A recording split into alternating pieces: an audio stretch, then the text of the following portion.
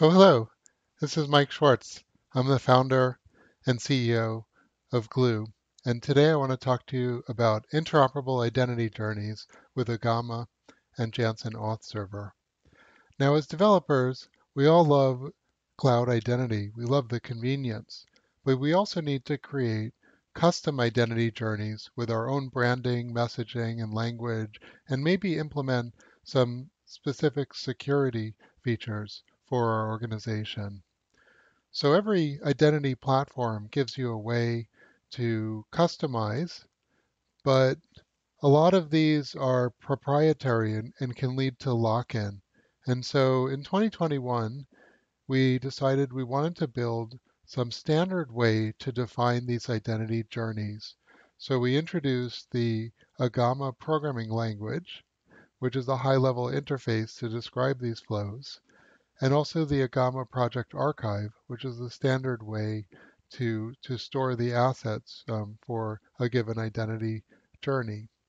So in this video, what I'd like to do is introduce to you how to create an Agama project, how to release an Agama project binary, and how to take that binary and deploy it and test it on an actual server. So I'd like to start with the creation part. Gluu hosts a free SaaS service called Agama Lab. You can find the link to it at agamalab.gluu.org. We'll click on Login. Note we're going to log in with our GitHub identity, and that's also where Agama Lab stores files. So no files are stored on Agama Lab. Agama Lab asks us which repository we want to use to store our files. So note I've already created in my personal directory a repository called Agama Demo, and we're going to specify that as our repository for Agama Lab. This is the home page for Agama Lab. For the purpose of saving time, I've already built a sample project called No Password or No PW. And by navigating into the project, you can see the three main folders that we use to store assets. So there's the code folder where we save our actual Agama flows. There's the lib folder where we save our Java and Groovy scripts. And there's the web folder where we save our Apache FreeMarker forms and other web assets like CSS, JavaScript, images, etc. Let's start by talking about the orchestrator, which is the most exciting part. This is the tool that allows us to whiteboard identity journeys.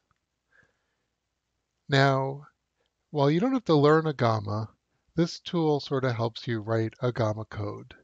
If you actually want to see the code that it's generating, you can hit the code button up here, and it will actually show you the code. You can see that Agama is a really concise language. Going back to the orchestrator, each of these blocks corresponds to an Agama command. Agama programs always start with a start block.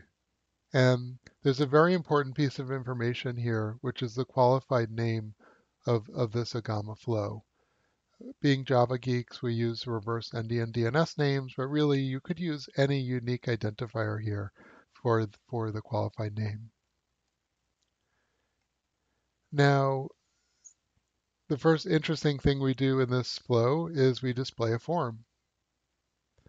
This is the file name of the form. Remember, these are Apache FreeMarker forms. So what Agama Lab or what this Agama flow is doing is it's going to display this form and it's going to take the results of that form and put it into the creds variable.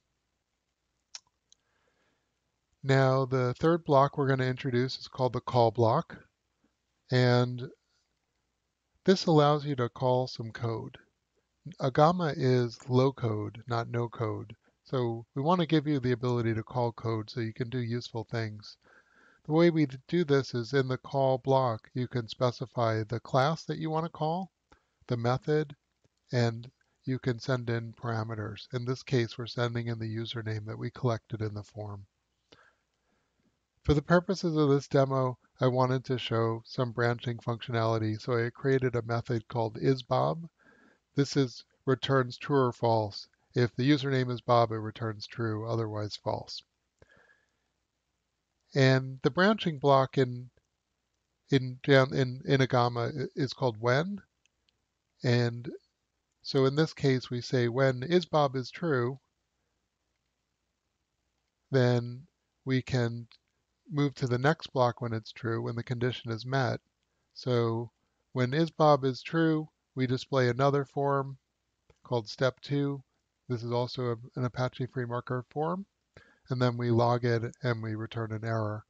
And if isBob is not met, then we go to the next block where we just log and return the username to signify a successful login. This is sort of a simple flow. Actually, I've taught you almost all of Agama here.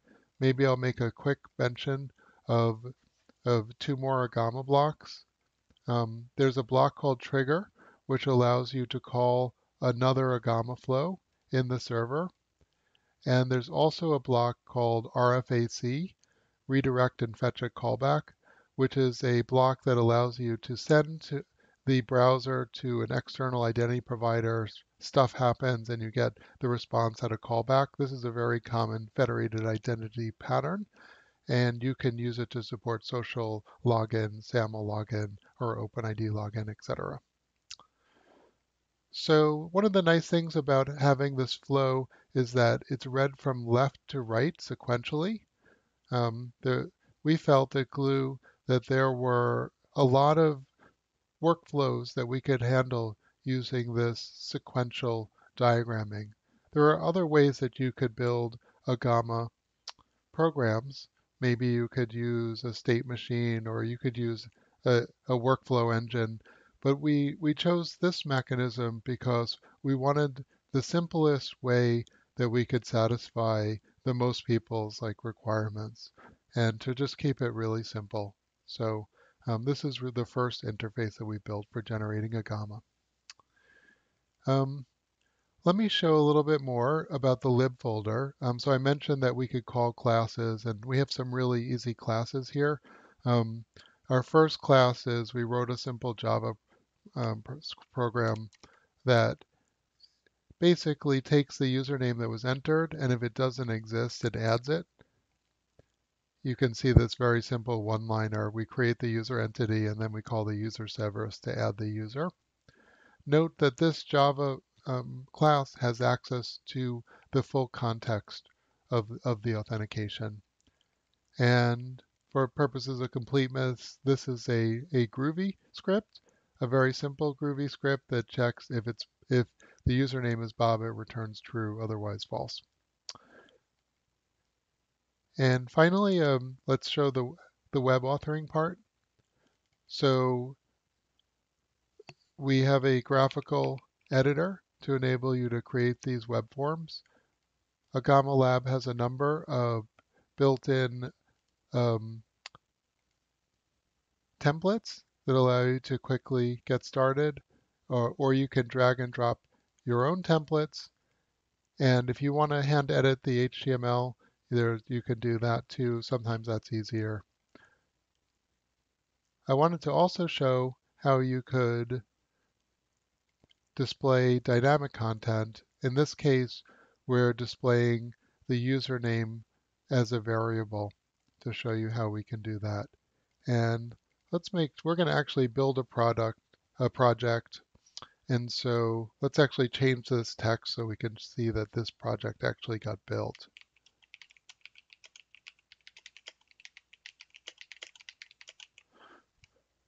And we will save it. So now if we're happy with our project, what we can do is release it. So to do this, we right-click and say Release Project. And we give it a version name. 0.0.6. And what this does is it actually creates a zip file with the project archive. And so if I go to my repository in the releases section, what I'll see is that there's now a version 6 that's been released, and I can download the project archive file and also the checksum. Note, while I'm in this GitHub, I'll just quickly mention that the changes that you save in Agama Lab get saved in the ADS branch. If you're happy with those changes, then you can do a PR and go through your normal approval process for that. So now that I've authored a project, I've released it, what I want to do is test it. So I'll switch to my SSH session. So on my local MacBook, here's the 2 files I downloaded from GitHub. The first thing I'm going to do is I'm going to SCP those files to my server.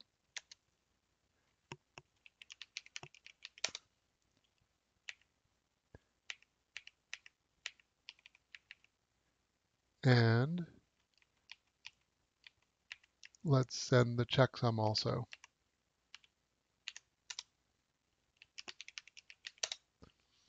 Okay, so now if I go to my server, so this is a OpenSUSE lib 15.3 server. It's a VM that I'm running on my System 76, so I'm right here next to me. And so I've SCP'd these files into my home directory. Here they are. The first thing I want to do is check to make sure that no one tampered with these. So I can do SHA-256. I can type sum -c, then you give the checksum file name. Okay, those are okay. Good. So my file looks okay, and so now what I want to do is deploy it on my server. So to do this, I'm going to run what's called the TUI. In Janssen Auth server, we have several ways you can configure the server with the APIs, the command line. This is called the TUI, the Text User Interface. It actually uses the device flow for authentication. So let me do this. I will click on this link, and I will approve the authorization request and go back. And now my program can obtain an access token. By the way, if I wanted to log out of the TUI, then I could go here and log out, and that would clear the access token from my system. It will expire after a while anyway. But my goal here is to deploy the Agama program that I just built. So, oh, I see actually I already have an Agama program with the same project with the same name. So let me delete this. I'll navigate to it, hit delete, and delete it. Okay. And now I will go and upload my project. It was in my home directory.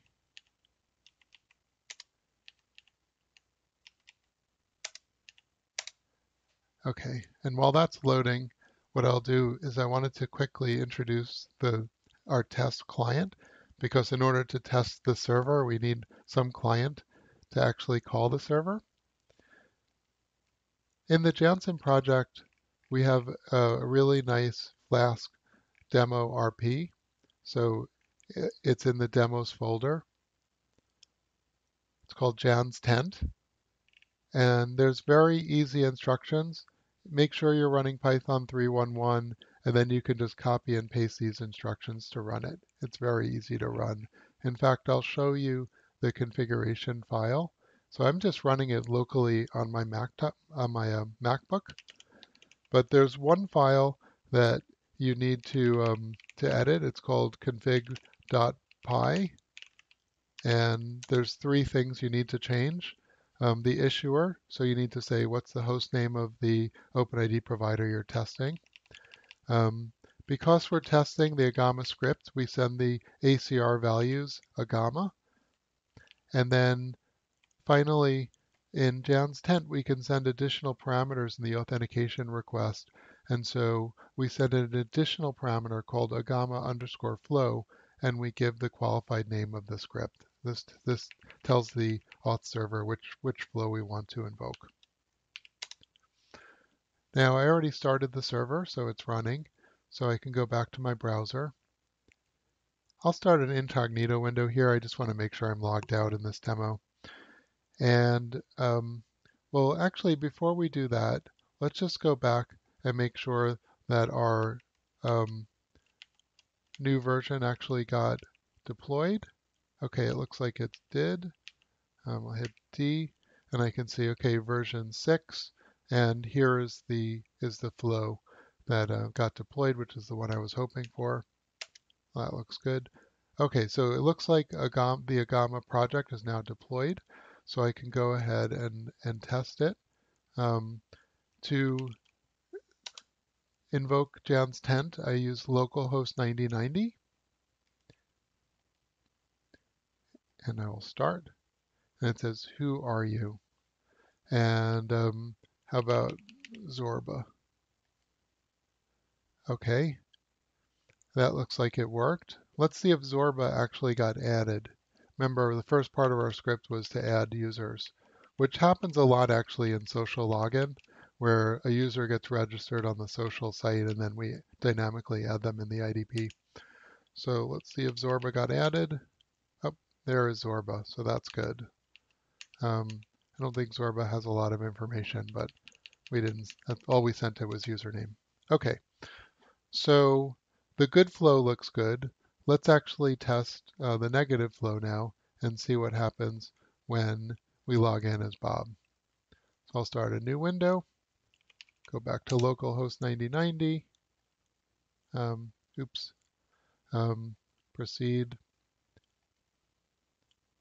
And who are you? Bob. Sorry, not you, Bob. We are the stuffs as Drewems are made on. It looks like I typoed Shakespeare, but that is what I what I typed, so I guess it worked. So that sort of concludes this overview. I hope that you'll be engaged enough to want to go and try it out. Again, the URL is agama-lab.gluu.org, and please give us feedback and let us know if you're successful writing your own identity journeys. Thank you.